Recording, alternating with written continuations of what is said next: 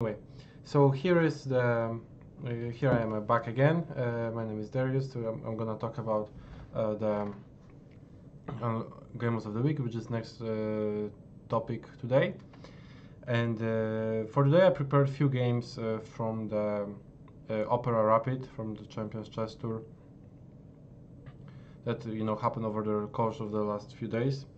And I think that in general in those online tournaments there are lots of, let's say, interesting games being played, and especially with I don't know, with such players like, for instance, Daniil Dubov, who are very creative and with great preparation and huge resourcefulness. The games are even more interesting. So indeed, I prepared two of his games actually. Not sure we could cover one in too big of a detail because all of them prepared are pretty interesting. They're short, but nonetheless, lots of things happen in them. So the first one I prepared for today is Daniil Dubov versus Liren. The game that lasted like sorry, didn't mean to click that. Only 18 moves. Daniil Dubov managed to win against against a Chinese #1 player in only 18 moves, which is pretty much unique. I don't know, unique situation, because also Liren is known for its very solid style, and to beat him in 18 moves, no matter the time control, it's I guess a huge achievement, and especially for spectators, it's very fun to watch such decisive games. Okay, so what happened? D4, knight f6, knight f3, d5, c4, e6, g3. Daniil Dubov was well known for his Catalan, and here he employed one of the newest ideas in Catalan: bishop b4, knight bd2. This move, of course, not a novelty. It's one of the, let's say, three possible lines here. I always consider this move as slightly inferior to relative to 5 bishop d2, and personally I've only played myself bishop d2 in this position. However, knight d2 leads to very sharp, often leads to very sharp positions, which are pretty much in Dubov's style, I would say. And especially with good preparation, you can catch your opponent there. So definitely there's lots of room to explore, lots of possibilities here for white to look for an advantage, or at least some practical chances. So knight bd2, d takes c4, bishop g2, and now as far as I know, the main move here is b5, and I think b5 is comfortably equalizing as far as I know. I would be really curious what Daniil Dubov prepared against b5. There are some crazy lines, like I remember Alex Ipatov once played after a4, c6, short castle move like knight e1 or something like this. Sometimes he played also cb knight g5 or something like this. Stuff like that he played, I know. And after knight d5, e4, if I'm not mistaken. And these positions are extremely sharp, and perhaps I would say Daniil Dubov was looking for some ideas here, but of course it's only my guess. I don't know. It will be interesting definitely to see what he had in mind after move b5, which I think is the best move here. Liren play move a5, which is, I guess, also impossible. A3, bishop takes d2, bishop takes d2, short castle, and queen c2. But with this move order, we actually transpose to different position, which is well known to be quite dangerous for black, in my opinion. Because if black plays not after bishop g2, I will come back here for a second. If black plays not b5 or a5, but let's say short castle, then queen c2, a5 is actually a line. And right now a3, bishop takes d2, bishop takes d2, b5 is a modern concept of how to approach this position, a4, c6, and this is exactly what happened later in the game, but from different move order. So in the game followed, coming back from this initial position, a5, a3, bishop takes d2, bishop takes d2, short castle, queen c2, b5, normal is logical to defend this c4 pawn, a4 and c6. In this position, I analyzed it, I remember, in 2017, I think, or 18, 17 or 18. I don't remember, so one of those years. And I remember that I think 17 still, but anyway, it doesn't matter.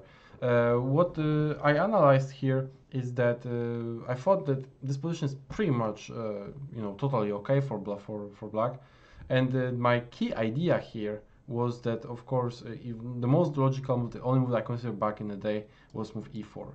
And my refutation of this idea, of course, if white gets to play move e5, for example, let's say some random like bishop b7, then e5, knight g5 would be extremely dangerous, because first of all, this knight comes towards the king side, and there's queen h7 made in one thread. So, and if g6, then all the dark squares are weak around the black king. So knight e4 would be, for instance, very, very unpleasant to meet as well. Of course, there are possibly other possibilities, but this looks very, very annoying to black. That's why this is the move only I analyzed back in the day.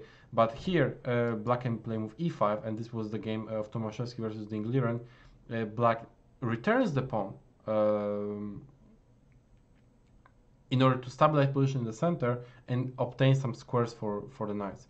And the game, if I remember correctly, this game was pretty much solving this line in my analysis. So let's just see what happens. It takes e5, knight d7, bishop e3, because right now knight c5 could be an idea. Knight c5, knight d3 could be an idea. So bishop e3 is logical, but right now we renew this idea with knight a6. And also we want to play with knight b4. So that's why I thought that this is very clean way of solving this problem, or equalizing in this line. Short castle, let's say knight c5, knight knight d3 not now, but soonish, rook b8.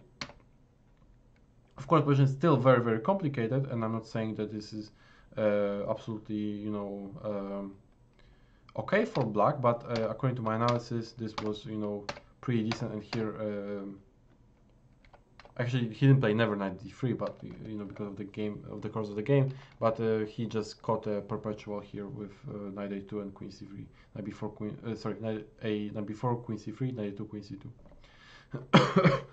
And yeah, so I thought that this is basically the refutation of this line, or not the refutation, solution to this line, f6, and I wanted to play this with black. But then modern theory, basically LC0, AlphaZero, and everything, just developed completely new paths, which have common denominator, which is basically playing without castle and immediately rushing to basically checkmate opponent with some attack.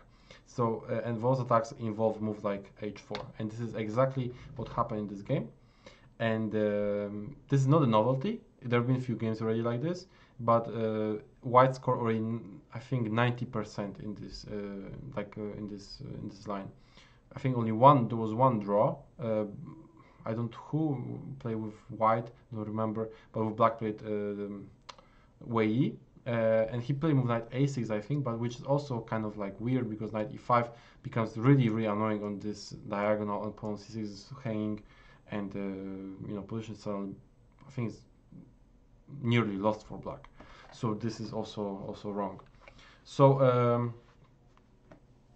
after h4, what in general, let's ask ourselves, what's happening? Why h4? What's the idea of h4?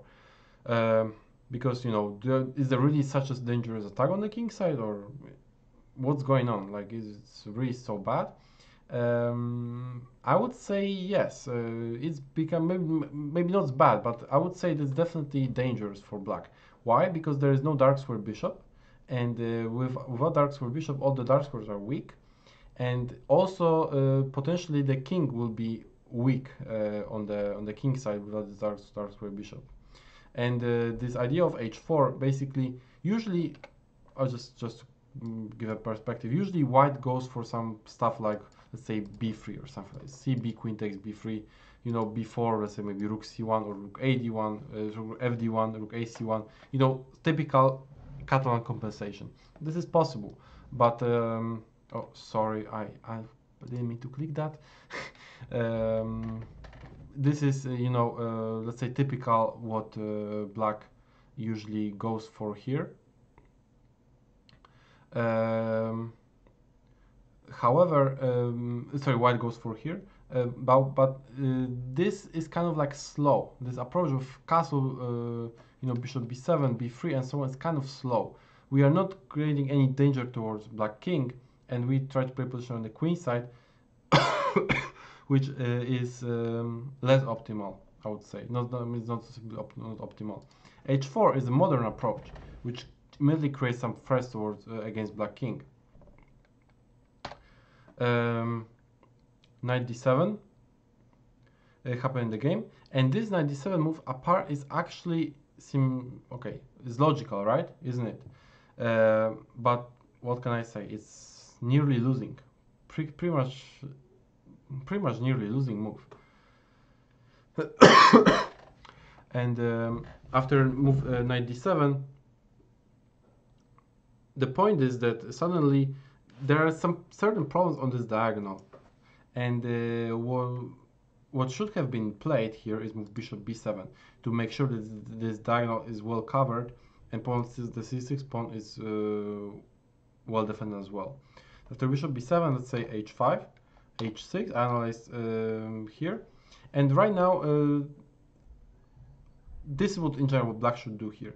So I try to analyze it a little bit, and I want to share my analysis with you. What should white do here? And castling, short castle king side pretty much makes absolutely no sense, because we already played h4, h5, so we kind of declared there's something we want to do on the king side. So castling king side makes no sense. Playing b3 also makes no sense. So the only way pretty much to continue here is to somehow create an attack on the king side. And the way to do it is very, very straightforward. g4. The only way pretty much to continue, let's say, the initiative here. And I'm not saying that this is winning or something. Perhaps black can, equalize with correct play, but position becomes extremely dangerous. Analyze here knight takes g4 and simply rook g1. And it doesn't matter that we sacrifice another pawn, and our own king is in the center. We open the king side to immediately create a threat against black king. We do not care about our king that's in the center. Actually, our king in the center is very, very safe, so it makes no sense to castle it to queen side or king side. It's perfectly sound and safe on the kings in the center, and instead we just focus on developing the attack on the king side. So analyze f5, bishop h3. That's the entire idea, to basically challenge this knight on g4, open g file, and go for some mating attack.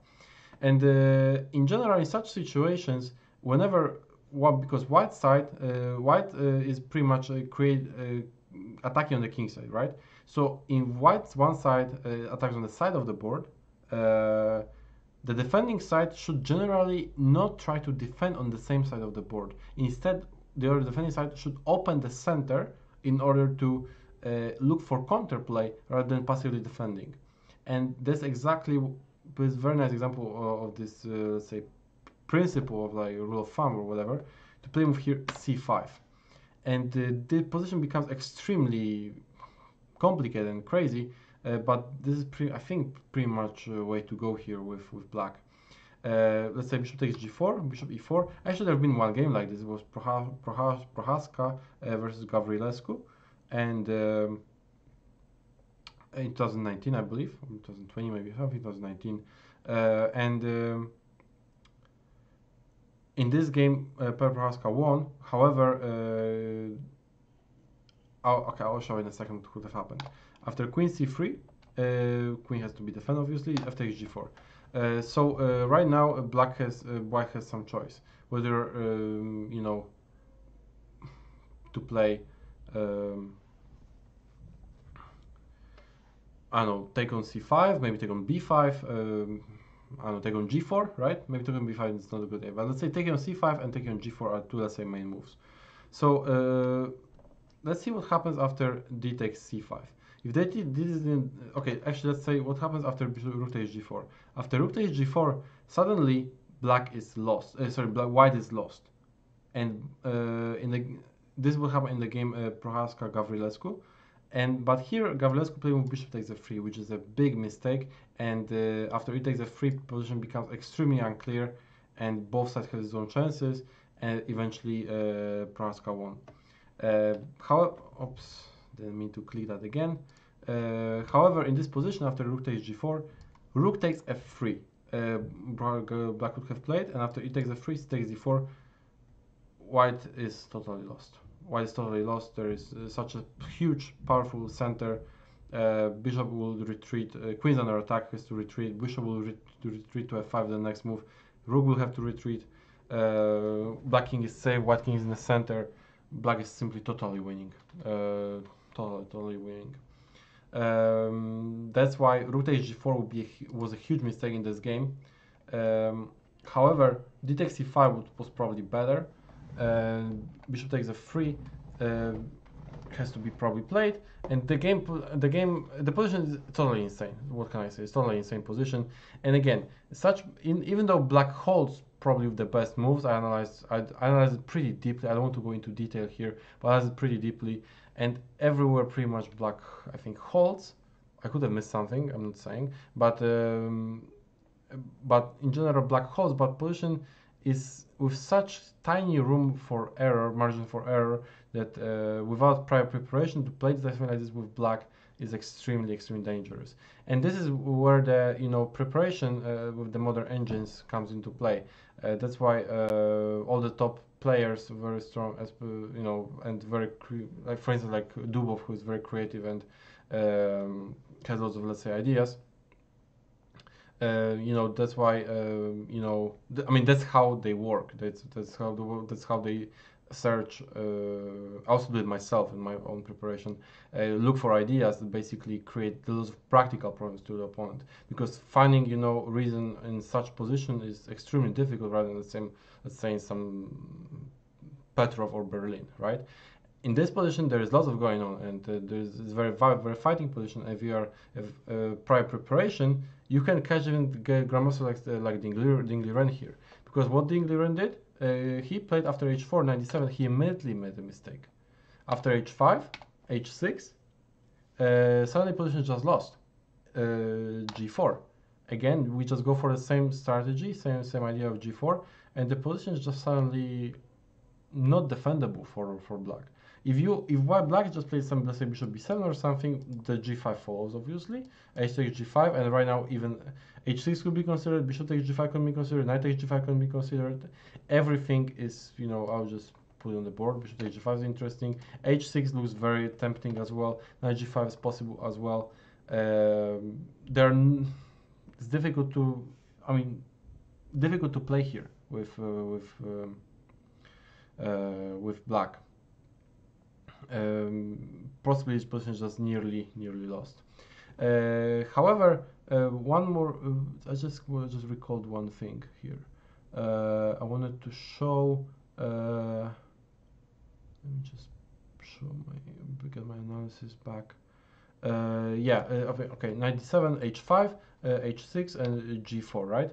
So he took. Right now, Daniil played knight takes g4, but right now there are certain issues, because suddenly it takes b5, and c takes b5 will run into knight h2, or even knight g5, and there are some certain issues on this diagonal. After this, let's say knight g5 is interesting, also knight h2 is possible. White simply wins material. There's no way around it. White wins material, and move number 15. So this means this shows what kind of importance preparation has on Grandmaster level, and also where those top grandmasters search for ideas and look for ideas, because it's easy to, let's say, search in, let's say, some Berlin or something to get some equal position which is playable, but also maybe we can get equal position with something which is something like this. In which position is much harder to play? Of course, something like this, rather than Berlin, for instance. Yeah. So in the game for bishop b7, and right now knight h2 again. Suddenly, the game is just over. out of nowhere, the game is just over. It kind of rhymes, but the game is just pretty much over because b takes c6 is a threat, knight takes g4 is a threat. You cannot defend from both. Knight takes f2 following the game because if knight takes h2, then we just play b takes c6. Bishop takes 6 takes, knight g4, and we can just win the exchange. Followed by rook g1, and yeah, the game is just over. On g4 is hanging, on a5 is hanging. Okay, not on g4, not yet, because queen h1 mate, but okay, at some point we'll be hanging on g4, rook a5 is still a threat. White is totally winning. White just extra exchange, white is totally winning here.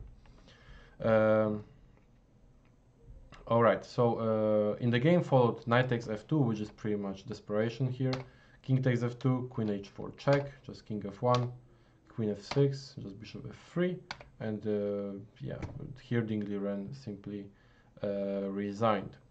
And very interesting and very instructive stuff from, let's say, theoretical perspective, but also not only from theoretical perspective, but also from, let's say, psychological perspective, how to, let's say, approach opponent preparation to catch psychologically your opponent into position that he or she may not like. And here, very nice preparation here by Daniil Dubov, who just nicely outplayed, I mean, just crushed his opponent because Liren presumably did not know or did not remember how to correctly react here. One more thing I wanted to show about this line bishop b7, how dangerous it is even here. After h5, h6, g4, knight g4, rook g1, right? So in this position, let's say if black doesn't want to play for f5, let's say black wants to play a move like king h8. King h8 with the idea of, you know, trying to get out of this h file and try to, sorry, g file, and you know, try to make king safe without, you know, weakening this pawn structure here with move f5 without this move. So right now, I think white has very strong attack after knight e5, and the point is that if knight takes e5, d takes e5, you know, these pieces are not easily coming to the game. I will develop some. It's simply dangerous to play this position with black. I can double on the g file maybe somehow, maybe rook a3, rook g3 or something like this. Maybe I can, you know, bring my queen, let's say, to the king side as well. Ideas of queen c1, bishop h6 are always in the air, or bishop g6 immediately, bishop takes h6 immediately. I mean, all of it is there, and it's very, very dangerous position to play. And if queen h4, trying to, you know, to maybe look for counterplay or you know, at least activate the queen, knight takes g4, queen takes g4, and right now white has huge, probably just winning position, huge advantage, or at least, or probably just winning position after move rook a3, which is a very, very nice and elegant move. Rook comes to the play for the third rank to g3, and the game is just suddenly nearly decided, because with such attack against black king, there is nothing. I don't think that there is nothing black can do here. So yeah, this is very interesting stuff, very interesting preparation and in general line in Catalan for white, and personally I may study it more myself, because it definitely, such a game is inspirational. All right, so this is the first game I want to discuss. Short one, but I just want to give general picture of the theory here. You know, how the psychology works, and I think this was a very interesting game. Next game I want to talk about is game also versus Daniil Liren, but this time with white played Maxime Vachier-Lagrave, and in this game followed in this game, I mean, Maxime Vachier-Lagrave played with white against his own opening, which is Sicilian Najdorf. In the game followed e4, c5. By the way, Daniil Liren, I played myself against Daniil Liren, and he played against me e5, e4, e5. Here, I guess he decided to widen his opening repertoire and began playing Sicilian Najdorf as well, which is not super surprising, because I know that he played also Caro-Kann in the past. He played some Sicilian Taimanov as well. So you know, in every grandmaster, every grandmaster tries to, you know, look for new openings, look for new positions to play, searching new ideas and so on. Sometimes it backfires, like in this time, backfired against maybe, you know, Liren. However, you know, that's the general trend. Players need to play pretty much, or be ready at least to play every position, which means the style has to be pretty much universal. So, okay, coming back to the game. e4, c5, knight f3, d6, d4, takes, knight f6, knight c3, a6. So, right now, of course, in Najdorf there are millions and, like, you know, possibilities for white here. Lots of ideas for, you know, with both, I mean, like, more position of both styles, like more positional and more aggressive. For instance, one of the heaviest analyzed, the most heaviest or like the most analyzed lines here is bishop e3 and bishop g5. Those two are, I think, by far the most. Also, h3 is very interesting. All of them are, you know, playable. Also, bishop d3 recently gained some popularity, which I myself employed in some of my games. There are also moves like a3, which Magnus Carlsen played, I think, in this tournament. f4, there's f3, there's bishop c4, which Levon Arena tried against Ding Liren as well, I think. Lots of possibilities for white. However, MVL decided to play move rook g1, which is somewhat rare, but recently also in here the theory developed quite substantially.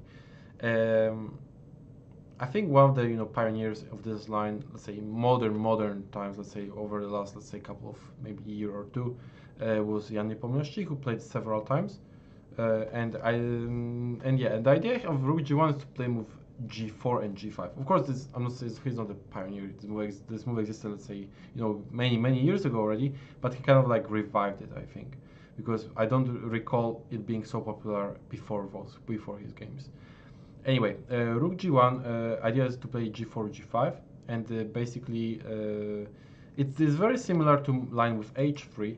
The thing is that after h3, we are wasting a sort of a tempo for, you know, to play g4 and then g5 and h4, right? So we play h3 first, then play h4. So idea of rook g1 is not to waste time for his h3 and then play g4, g5, then h4, h5, very immediately have rook on g1, which is usually useful, and to create, you know, some attack on the king side.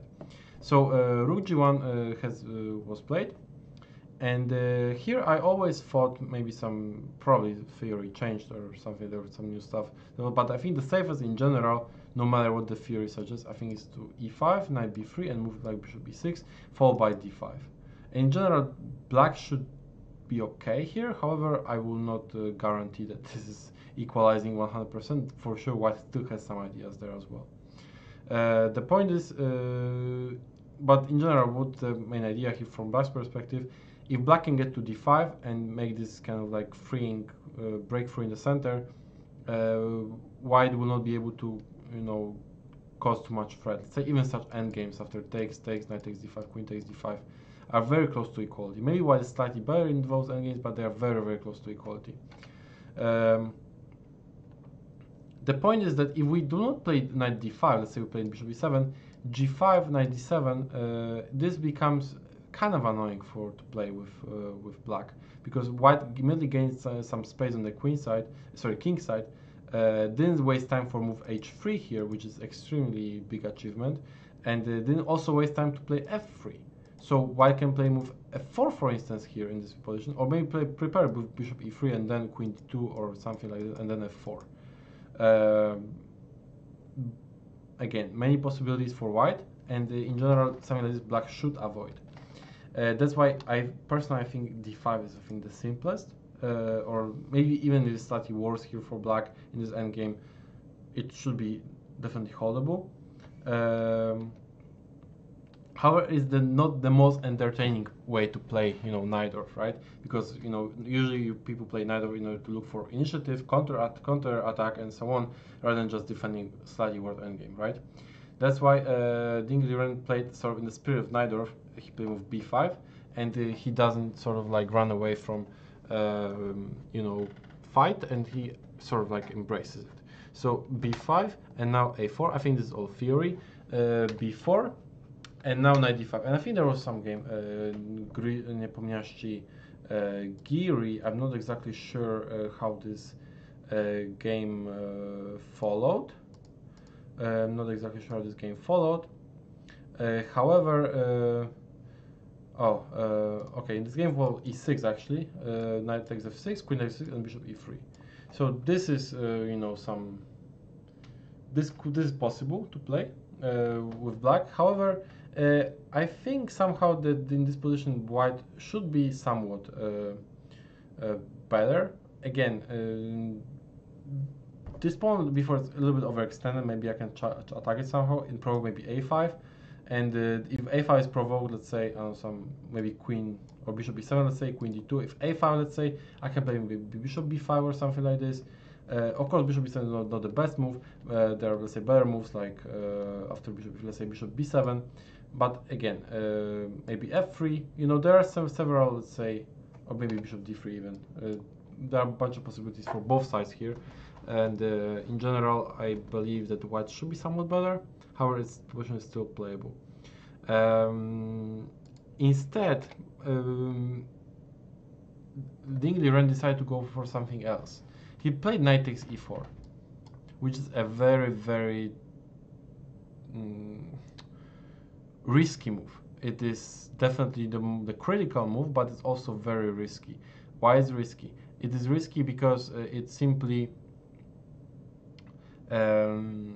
makes another move with the same piece in the opening. White pieces are already better developed. White, I mean, black grabs a pawn and central pawn, true, but still grabs a pawn and runs into some attack with this knight. And white can definitely put some pressure, you know, against black king, which is still in the center. So I was thinking about alternatives to both move like e6 and knight takes e4, and I was thinking about move knight takes d5, which is maybe not the most, let's say, aggressive option, but was also not leading to some kind of like boring position. After e takes d5 to play move g6, and the idea is to play bishop g7 short castle. And I don't know, there have been no games like this so far. Perhaps there could be some development in the future here. But I have to say I kind of like it for black, especially if this rook on g1 is a little bit misplaced. Like we play rook g1 to play g4, g5 and hit knight from f6, right? However, here and the rook on g1 doesn't bring much. Actually, it would be better to have rook on h1 to support h4, h5 instead, right? If this was here, we would play h4, h5 to challenge pawn on g6. And the king side. With rook on g1, something like this is not as strong. This possibly is another, let's say, future development in this opening.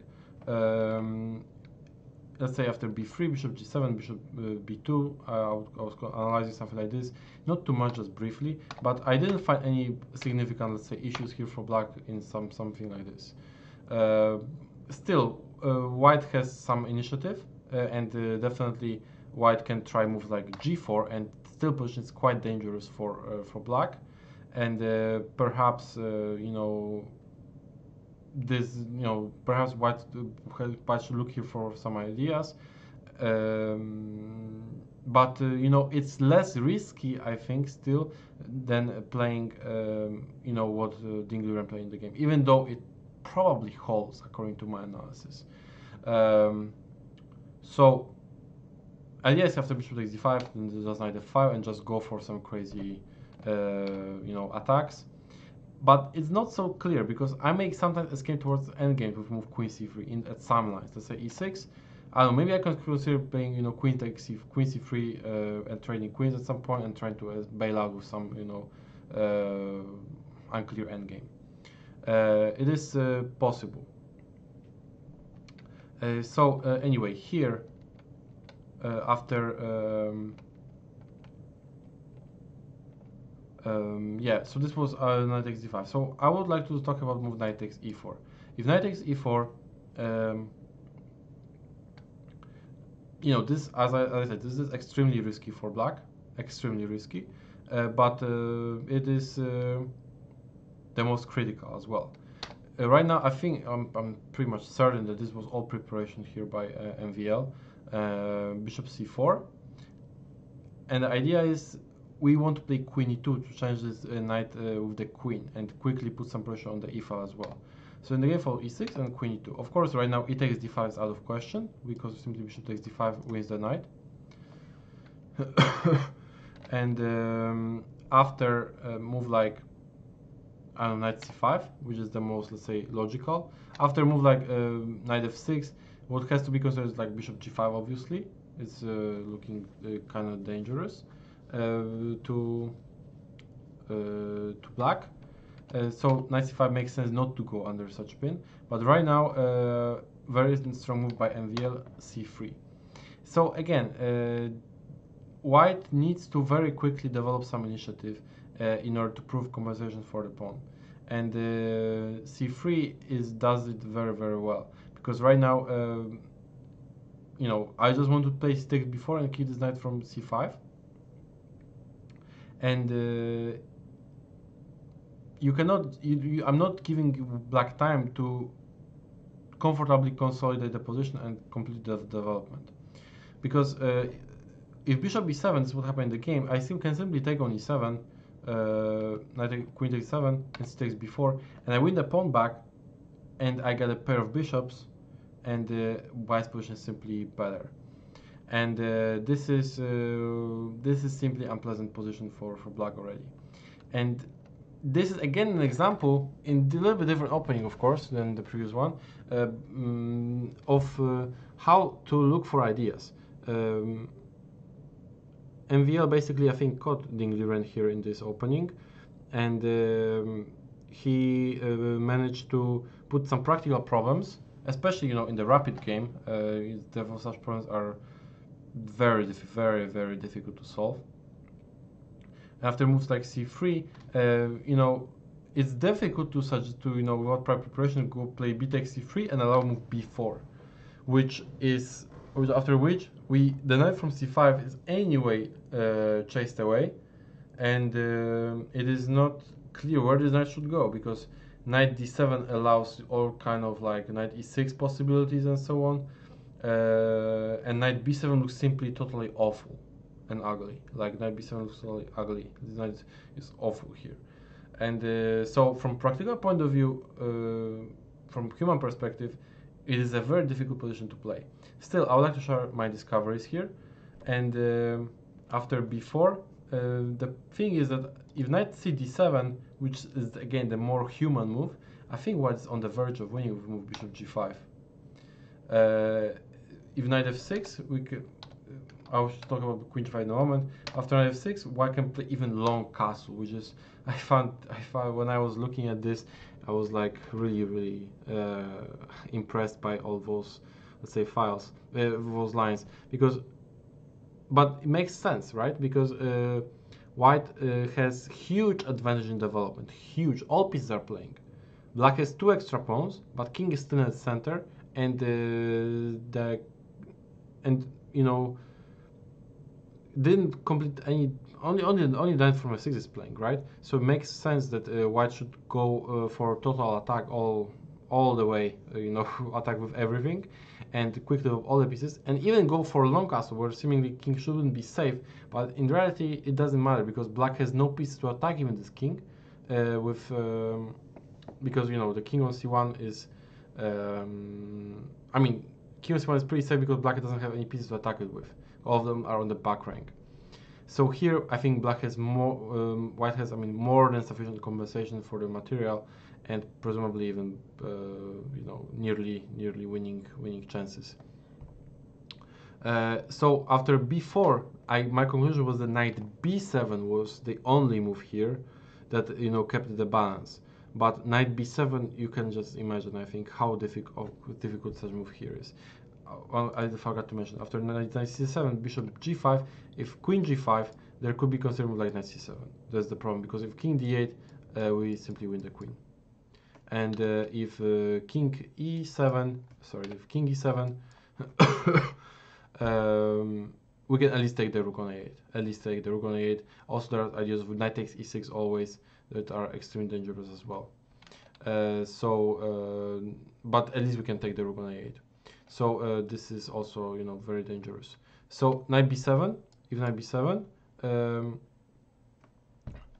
has to be played, and right now I analyze two options, either b5 or bishop b5, and in both instances position is extremely crazy, and as I say, black is very likely okay, but to prove it over the board and without prior preparation is extremely difficult. For instance, after bishop b5, a takes b5, bishop g5, queen g5, queen takes b5, and you know, here I think white has at least a draw with queen b6, you know, and queen b5. If queen e8, of course, there is knight c7, but here probably the game will just end with a draw, because yeah, there is not much better than this. But you know, going for something like this with black without prior preparation and allow here such a as queen e7 is, you know, just insane.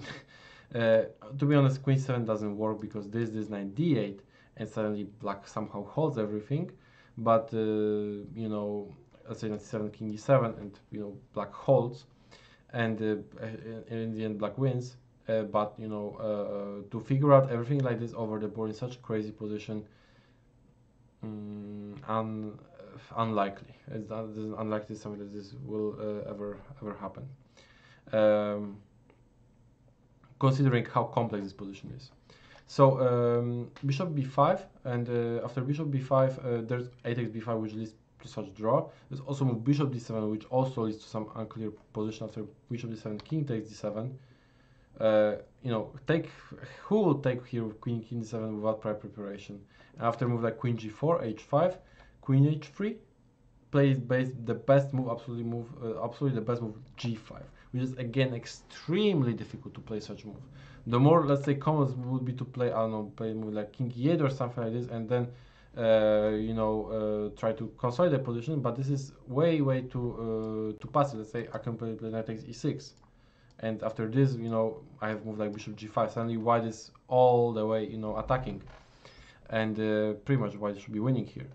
While you know, move like g5 is totally computeresque, right? It is not. It's not easy to play such moves, especially in a rapid game. But yeah, this simply works for black suddenly. And according to my analysis, after, you know, bishop takes g5, queen g5, knight b6, king e8, queen takes c3, black somehow holds here even rook a7. Or even white wants to, because there's such possibility to repeat the position, but also black can try to play for a win with move like bishop g7. Anyway, position is totally insane, and going too much into it, it doesn't make much sense. I just wanted to illustrate what kind of, you know, crazy positions black has to consider and how much room for error is in such positions for black here, especially if white knows exactly what to do and black doesn't. Yeah, but you know, first of all, knight b7 is extremely difficult move to play. That's why I think it was a great try by MVL from practical perspective to go for something like this. And here he induced immediate mistake by Daniil Liren. He played with bishop e7. After knight takes e7, queen takes e7, this takes b4. Suddenly, position is extremely dangerous to black. White got the pawn back, has pair of bishops, and has better development as well, has better pieces. After, you know, knight d7, MVL played bishop d2, and the idea right now for white is to play with long castle, bishop c3, and begin attacking on the king side with g4, g5, and so on. And with such, if white king goes towards the king side, sorry, the queen side, the white king will be safe there because there are 3 pawns guarding it. Also, lots of pieces, especially bishop on c3, will be very powerful. And black pieces are not developed as well as good as well as white pieces are. And in the game, white is simply much better. I'm not saying white is winning, but white is much better. And in the game, Daniil Liren played all the natural moves and lost in 24 moves only. Bishop b3, okay, short castle is logical. Long castle, bishop knight c6, very logical again. Knight c2. It was a very nice move actually by MVL. He doesn't trade the knights. Why he doesn't trade? Because he has better pieces, and those knights, black knights, are sort of hanging. Like it will be easier for black to play if those knights are traded, but knight from e5 will run into some attack, and makes no sense to trade knight x6, knight x6, because first of all, knight e4 remains a threat. Black can play maybe e5, bishop e6. Suddenly position becomes more and more unclear. If we play knight c2, well, this knight on e5 will have to go from there somewhere, and because f4 probably looms. And again for rook b8, bishop c3, knight g6, and simply g3, covering f4 square, and the position suddenly gets worse and worse from move to move. I would like to note how Black's initiative on the queen side is stuck. This pawn before is very well guarded by the knight and bishop. Black cannot open the queen side anyway. a5 will be always met by b5, for instance, and Black has a very easy plan of playing h4, h5, maybe f4 as well, and just go for the attack on the king side. And there is very little that Black can do about it. And the game ended 5 moves, which is insane, but there was nothing to do after 5 more moves. e5, very logical move. Again, try to play bishop e6, bishop d5, queen d7, perhaps knight d8 could have been played here, and followed by maybe bishop e6, but okay, it's hard to criticize queen e7 because knight e7 also comes with the same idea. But f4 right now is the problem right now. Again, if e takes f4, g takes f4, it only helps white to basically open this rook on the g file. So the 6th move, rook g1, finally became useful to bring this rook to this g file and continue the attack here, or develop the attack here. So black shouldn't be taking, but therefore Liren played bishop b7. But now simply bishop b3 back. We do not want to trade, because even for the cost of the pawn, if black, let's say after king b1 or something, played black would have played knight d4, there will be some relief here. Even there is no even for the cost of the pawn, because just knight takes d4, bishop takes d5 is simply okay for black. But again, we do not want to trade here with white. That's why bishop b3. In the game, just e takes f4, which is pretty much desperation. He should have done something else. Not exactly sure what, because position is horrible either way. But after this, is only speeds up the process here, because after queen f5, queen d2, Liren simply resigned. And I would like to note one thing here. The position in which he resigned is equal in material, but positionally it was extremely difficult to play with black, and the game just ended very, very abruptly after few moves here, and which were also natural moves, but it's just the difficulty of the position was too big to basically handle in the game against such player like MVL. So this is how the game ended, and again, this was a very nice example of preparation, of Grandmaster preparation by MVL, who nicely won this game. The last game I wanted to talk about, I don't think we have time, but I'll just quickly show one moment from this game, which is game of Magnus Carlsen versus Daniil Dubov, and this is the game in this moment, the position in this moment. The game also ended in 25 moves. That's why I wanted to bring it, along with the topic. However, it's not to that extent, because there was no huge, opening idea that Dubov employed in this game. But anyway, he won against Magnus in 25 moves with black pieces, which is definitely something. Of course, Magnus made a huge mistake in this position because he played with bishop d2, and this move is simply nearly losing, if I can put it like that, because after bishop d2, bishop g4, the game is just nearly over. Instead, and I looked at the game live, and Chessbomb was suggesting, and I later checked with my own engine, that f3 basically kills the entire attack from black, and white has very nice positional advantage, and the game should be over. Maybe not over soon, but definitely white is not taking any significant risk here. Probably the alliance here is that this bishop g4 perhaps is met by rook g3 at least. Maybe there's something else as well, but at least this is fine for black, for white I mean. Also, if white wants to be super safe, because if I remember correctly, also a draw was already insufficient for Magnus to win the match. Well, he could have taken he takes e4, and the game would be just you know, very cleanly steering towards, you know, towards equality. Magnus played bishop d2, and this was a huge mistake, because after bishop g4 suddenly he cannot play f3. Okay, he did play f3 because he sort of had to, because if he doesn't do it, he's gonna get himself checkmated on the light square with such powerful bishop here on these wall squares. I can play, you know, queen, I don't know, g4, queen h5, something like this, go for this mate, and the game is just over. So he had to play f3, but after bishop takes f3, queen f2, you know, rook g4, and anyway, this position of his king is totally compromised, and there is pretty much nothing he could do. So yeah, rook e1, rook f6, d takes e4, yeah, queen h5, continuing the attack, rook e3, bishop takes e4. There's pretty much nothing he could do here. Rook e2, and now final tactical blow, rook takes g3, because after h takes g, here Magnus resigned, because after rook takes g3, queen takes e2 wins the game with the queen, and after h takes g3 there is a checkmate with queen h1. Yeah, so this is all. I mean, I know that last game I spent like maybe a few minutes only on this on the last one. However, I think that all of them were extremely interesting and lots of life, and especially the first two. They involved two. There were lots of interesting positions that could have arisen, and like apart from the game. You know, the lines that we discussed were, you know, were often crazy and unique, and you know, this is how pretty much Grandmaster preparation works.